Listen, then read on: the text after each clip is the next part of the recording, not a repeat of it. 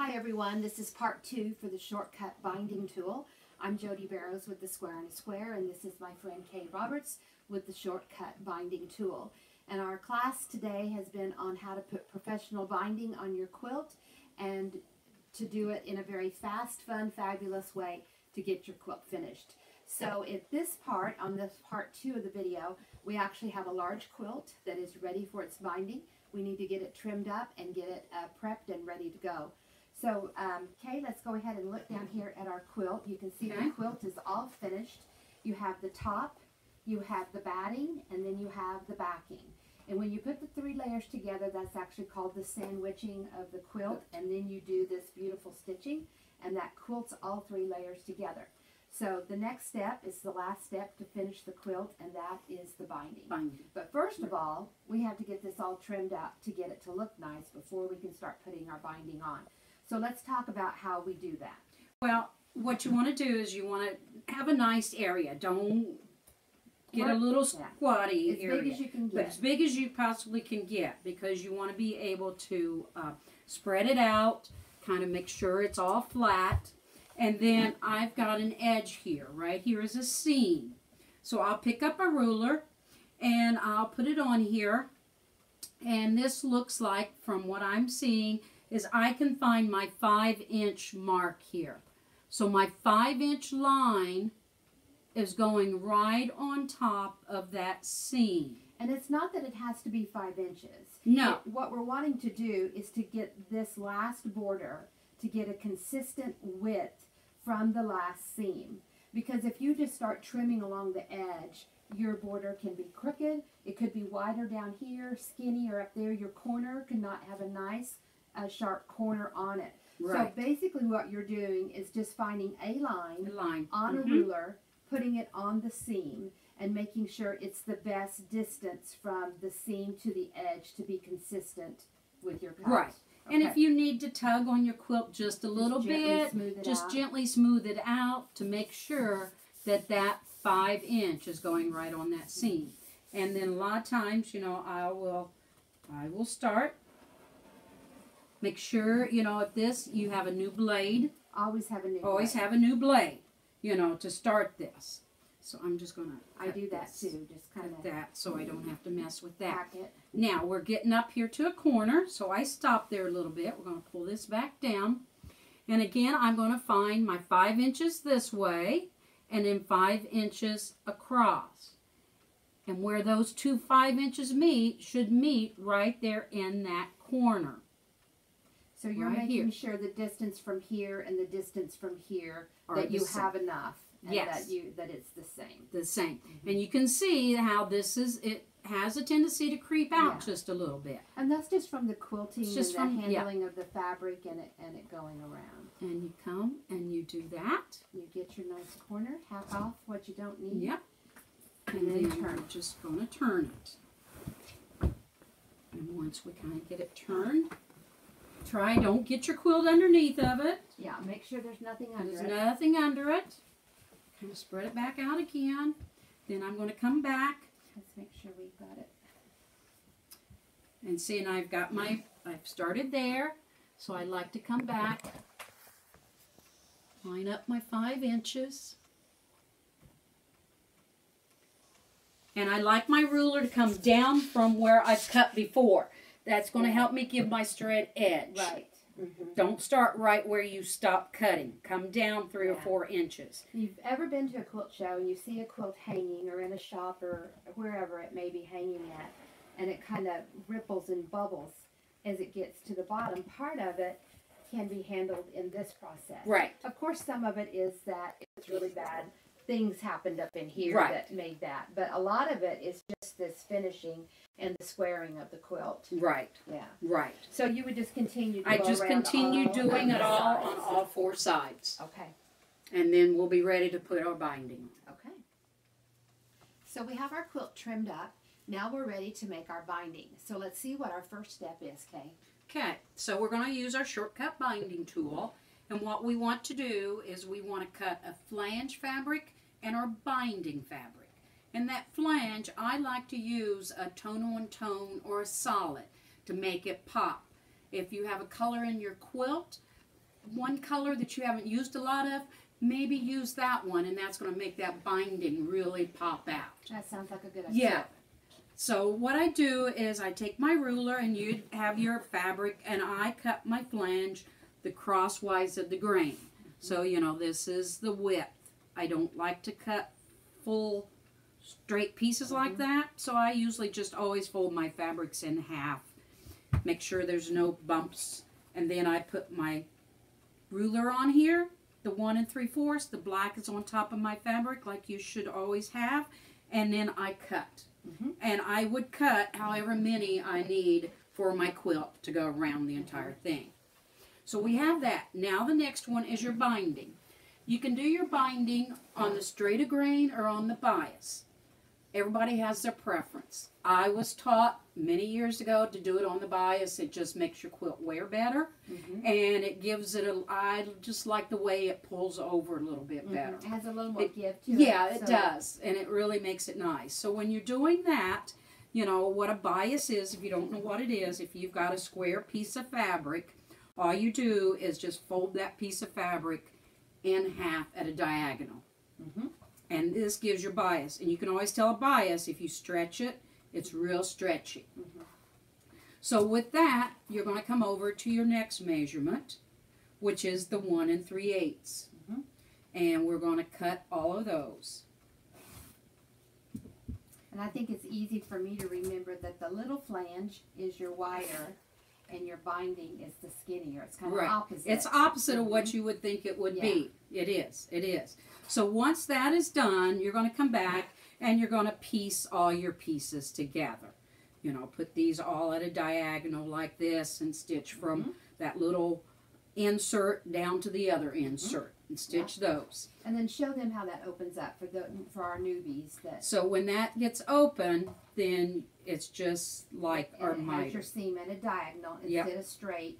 Therefore, it continues to be smooth and not all bumpy. All in one area. Right, right. And you're going to do the same thing then for your flange. You're going to put them together.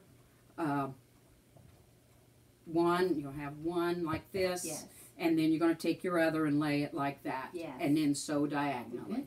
And people who are familiar with my videos, if they go back to the Kisses setting video, we have a whole section on this. So if you want more on that, go to the Kisses settings. Okay. So when you do that, after those two are cut, then you're going to take your binding and you're going to place it on top of your flange, and you're going to stitch that with your 1/4 inch seam. And that brings us back to this.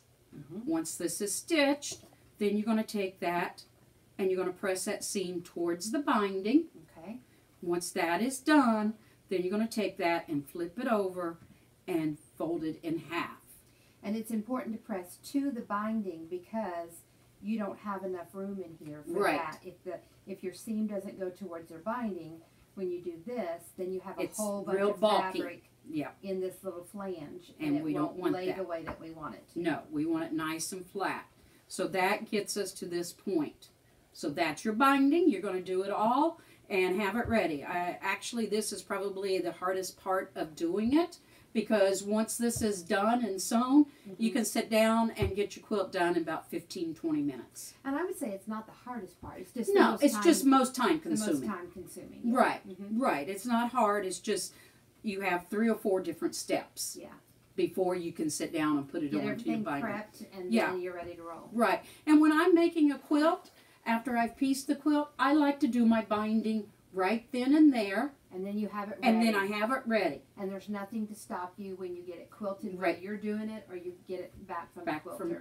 It's done, you know what fabrics you want, and it's ready. I agree. And all your cutting stuff is out, and so it's just easy Just easier to do it that way. So are we ready to go to the machine? I think we're ready to go to the machine. And let's go sew this on. All right. Let's go.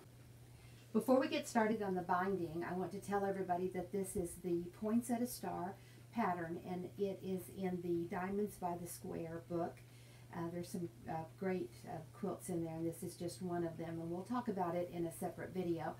And here on the outside edge, you can already see that beautiful binding already put down, and the corners and everything just really looks nice and neat and beautiful.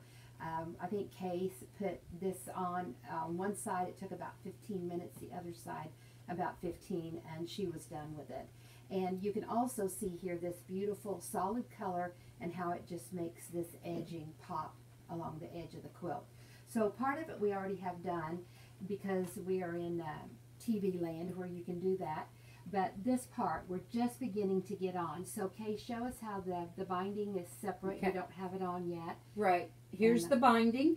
And I'm sewing this to the back of your quilt. Remember, to the back, not to the front like we normally would. So it's sewn to the back. Your binding is face down. You have to think about this face down because it comes up and over to the front. So that's how the binding gets around to the front. So what you're going to do is, remember, we're sewing with that fat, kind of a fat quarter. We want it to be full in that binding. So I'm just kind of going slow. Don't be afraid to get your hands up here to guide it. The other thing I kind of want to talk about is having your machine down in a bed. Don't you agree? I do. I mean, if that's the one thing you can do for you, is going to put your machine down in a bed, so that you have a nice bed. So you have a nice flat, so nothing's falling off. And you have a lot of weight here on the quilt, so you have a space here that you can lay it on, so it's not pulling and dragging. Right. It's just so much better. I think that's a lot of people's problems. It's an easy dragging. fix It for is something that causes a lot of problems. It really is. So I'm coming up to the corner now. I'm about 3 inches away, and I just stop. So now what I'm going to do is I take my binding, and I'm going to fold it up here at a 45-degree angle. And we were up close with the sample at the beginning of our part 1 of our binding, and we talked about how those corners just are right nice there. and flat. You want that 45-degree angle from here to there, and it's just taking it and folding it up straight. Don't make sure this is straight up here. So now you've got that, and if you can see that, there is a crease line right here. I'm going to sew right up to that crease line. Okay, we're going to take that, and see, and I'm using my stiletto to kind of hold everything into place. And if you can't see that crease line, mark it, you know, because it's better to go 1 stitch before the crease line than too far in. And I back stitch a couple, 3 stitches, and then on this wonderful machine I have a scissors cut. I love that. You can get that on a machine. It makes it so much easier. Then I'm just turning this around. Okay, see if we can't get everything up here. Now I'm going to take this. See, I've stitched right here. Fold this up at that 45-degree angle. It holds that right in place right there. Then I'll take this top and pull it straight back down. Now get your nose up over there so that fold at the top is not beyond your quilt. You want it right there at the edge. You want this edge straight, and you want these 2 edges straight. See that? Those 2 folds there, you want those even also. And if those edges aren't straight, it affects the way that turns that over turns to the front. and the way things match up. Yep. And you don't want this out beyond that corner, beyond your quilt, because it gives it too much fabric. So I start about 2 or 3 stitches in. I do a back stitch, just right to the edge. Then I come forward. Just like this. And once again, a walking foot is a must and very important. Yes, it is. When doing a binding. It is. But if I didn't have my machine in the bed, this would just be pulling off. I would be fighting it. I would be having so much trouble getting this on. It wouldn't be fun at all. It would not be fun, and that's what we want, is to quilt, to be fun.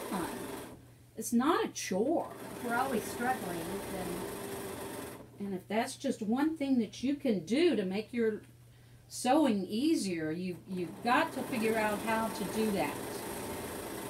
And if we're struggling, it's probably not going to turn, we're not going to be successful. It's not going to be as successful, no. Okay, so we're pretty close to where we want You know, right here is where I started. So now I'm just going to stop. I've left me a hole there. If it's not big enough, I'll just cut it back a little bit. Get this straight for you, Kay. Yeah. So what we're going to do now is I'm just going to pull this back around here, and I'm going to take just a couple back stitches. And then again, I'm going to use my scissors and I'm going to cut it. So now we're ready to put our tails together. So let's go back over here to the table. Okay. And do that because I need to use the iron. And that's where I like to do it, so I can see it all. Let's go right back Okay. over there. One. All right, Kay, let's show how to put these tails together. All right, so we're here ready. I've left my space here. Like I said, it doesn't make any difference. But I'm thinking this might be a little small. I got a little bit too close. But I'm going to try it. Put this one here. Put this one here. Oops, I see a seam there. And if I put this right there, I'm going to have that seam right where I want to do my tails. And that's not good. Right. So, if you have that problem, what I like to do is I just come back and I'm just going to open this side up just a little bit more so I can get away from that seam. Yeah, that's a great tip. And sometimes it happens that the joining of those fabrics come together right where you want to do this tail. Right. And, you know, I know a lot of people will take their binding and measure it and make sure all the seams don't hit where they don't supposed to hit. And I don't do that. That's too much time. Also at a corner, you don't want those seams to hit at a corner. No. If you have to, go back and make a different cut and restitch that binding together. That's the best way to do it. If there's any pre-part I do is try to kind of just lay the binding on and see where it's at on those corners and then adjust. Right, right. So now here you can see again that we've left, probably about 1/8 of an inch right in there. You know, it's a guesstimate, you know, because it depends on you, your eyes, your machines. We call those PPMs, personal private measurements. And that is, I tell everybody that. And because if it doesn't work quite the first time, then you've got to go back and readjust that. So now we've got that. I'm just going to cut the rest of this little tail off here. I don't need him. Fight with it. Don't need to fight with him, and I'm even going to cut some of this little tail off because I don't need any more on here than what I need. So now what we're going to do is we're going to use our tool. So I'm ready to open up. I open up my right side, and I just open it up to the wrong side. And you can see right there is that crease line that I did right here. So when you do that, you're going to look at your ruler again. It says top right, crease line. If you can read right, it should be in your right hand. Then it says top. It needs to be at the top. Top of your binding. And then you're going to take just your marker and we're going to mark that in. Just like that. Pick you up a pair of scissors because I don't trust myself with a rotary cutter to bring it down. So pull out those scissors. Do that. And then at this point, then I also like to take my 1/4 inch and mark your seam line. Mark my seam line. Cool. Just so you know what you're doing. Just so you know what you're doing and where that seam is. Also helps you with that intersection. Right there, where you want our two seams to match. So now I'm going to open up the left side. Again, just open and open. Here again. Right here is that crease. Now, from my right hand, it read top right. Now I turn it over to my left hand. Now it says bottom left. Very good. Okay? Now, if from your right to your left, if you get your ruler turned upside down, you cannot read those words. That's a good tip. You have to be able to read it. You have to be able to read it. Very good. Or if you messed up on this side, then you have to mess up on that side, and the two messes equals a right. So two wrongs do two make a wrongs right. equals a right. So you want to make sure you can read that. It says bottom, so you're taking your ruler to the bottom of your binding. Crease line again. Come back. Mark it. Don't cut your quilt, gals. It's easy to do. Cut right on that line, and then I come back and I take this, got my dash line there, and I'm just marking my seam allowance.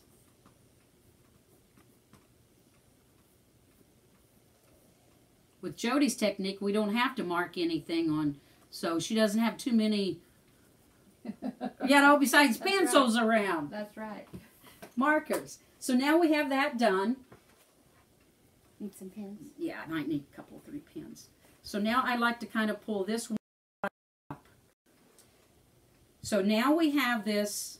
Let's see. And the reason why we pull it up is so that it's easier Right. to work with these pieces. So right there is the way it's going to look. Mm-hmm. So I just still open up both sides, don't get anything twisted, and I just pinch both of them together. That's all you do. Then I take my pin, a PIN, and right there is where that is. And then come over here to this one. Come down just a bit. Because you're looking at those pencil I'm lines. looking at those pencil lines. I want 2 pencil lines. It's like lining up a seam, or on, you know, when you're putting your 2 seams together. They're going at an angle under there, so you've Right. got to make sure they match up. So now we've got this, and I've got a couple more. I'll use a couple more pins.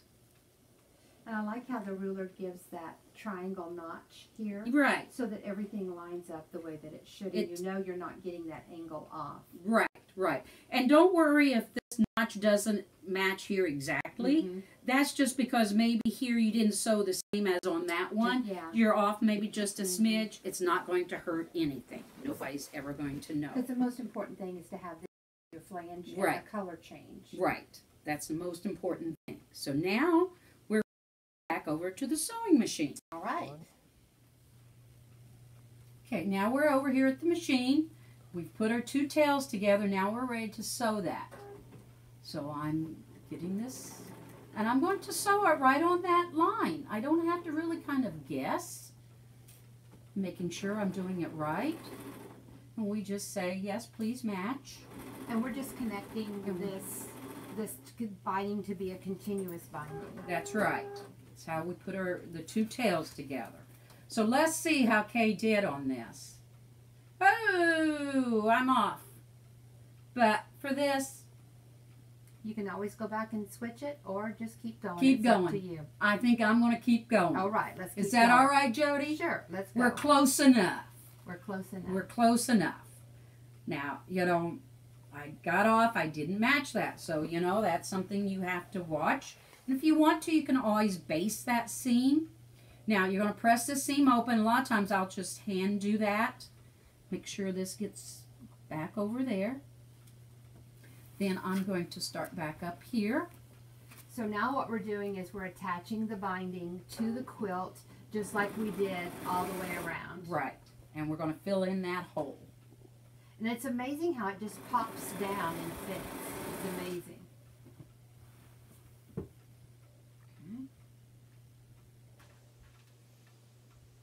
Kind of have to get your hands going. Hold your mouth just right.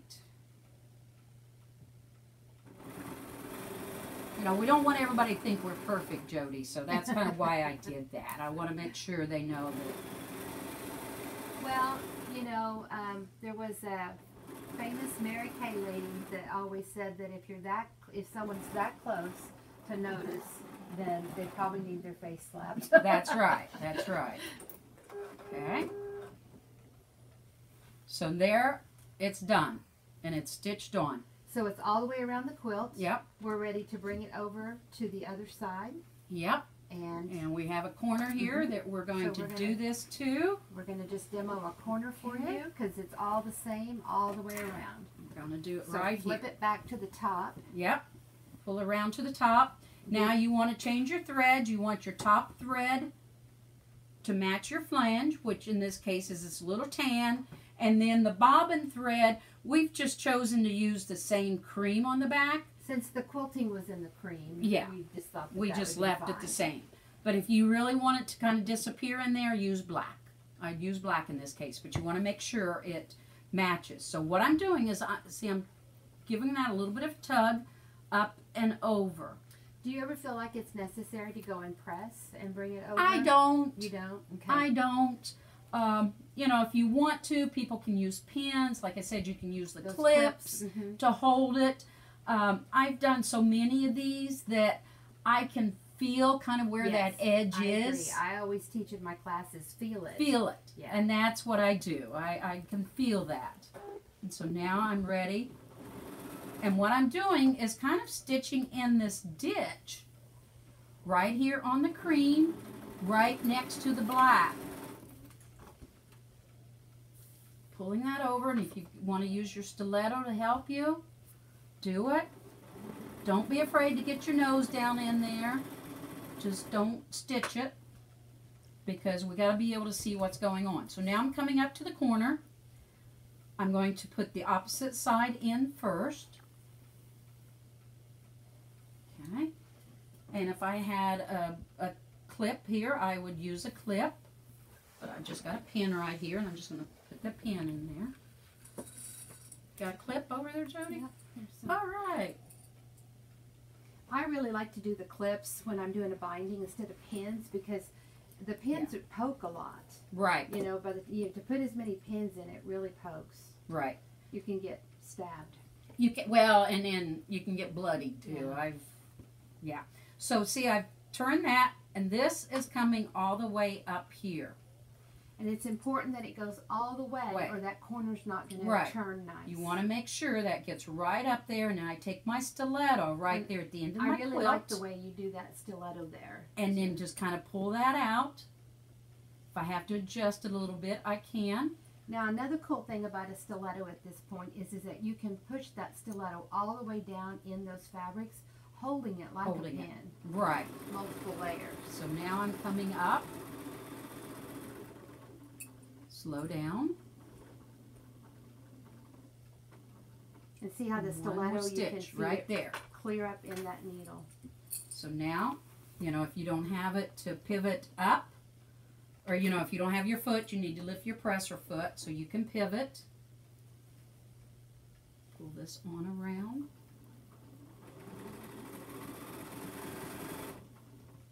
I really love watching the binding come together on a quilt, because it really does just finish it in such a beautiful way. And you just take a little bit at a time. Take your time.